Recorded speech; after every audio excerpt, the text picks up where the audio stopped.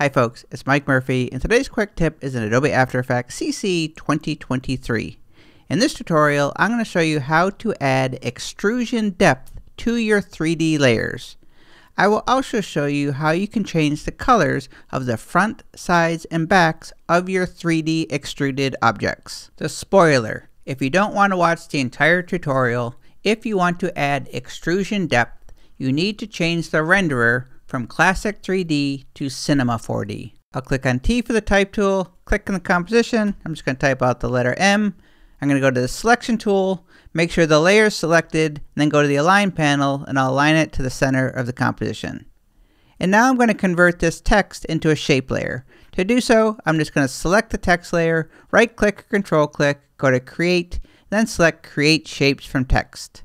I no longer need this editable text, so I'm just going to select it and delete it. Before converting the layer to 3D, I'll center the anchor point by pressing Command or Control and double-clicking on the Pan Behind tool.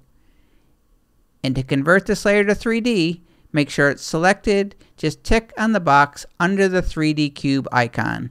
If you don't see that, all you need to do is just right-click or Control-click, go to Columns, and check Switches. And now that it's a 3D layer, let's add extrusion depth, which is in the Geometry options.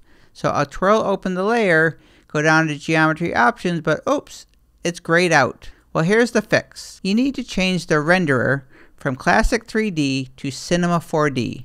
As soon as I select Cinema 4D, you'll see here now Geometry Options are available, and if I twirl that open, we now have the option to change the extrusion depth. One important thing to note. So if I change this back to Classic 3D, Geometry Options gets immediately grayed out, but when I click on Change Renderer, when I change this from Classic 3D to Cinema 4D, you'll see here, these are all the things that are enabled when you switch it to Cinema 4D, including extrusion, but these are all the things that are disabled. So if your 3D layer is not working as expected, it is possible that Cinema 4D disabled something. With the renderer set to Cinema 4D, to add extrusion, I'm going to twirl open Geometry Options, go to Extrusion Depth property, and just crank up the value for extrusion depth. But if I go to Transform and change the Y rotation so I can change this object on its side, and now when I change the value, you will see that we are adding extrusion or depth to this layer. And to change the colors so we can see what's going on, I'm going to twirl open Contents, and I'm going to select this group. I'll come over here to where it says Add, I'll click on the arrow, I'll click on Front, Color. You see it immediately changes to this red. I can just click on the color swatch and pick a new color, or use the eyedropper tool and select a color. With that group selected, I'll go back to Add, click on the arrow. Now I'm going to change the side color. I'll click Color, click on the eyedropper tool and select a new color.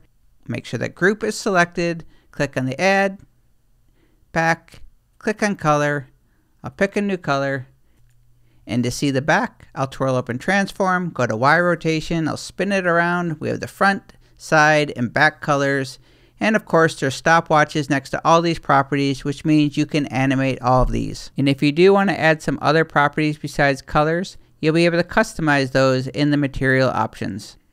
So if you've ever wondered how to get that extrusion depth on your 3D layers in After Effects, all you need to do is change the renderer from Classic 3D to Cinema 4D.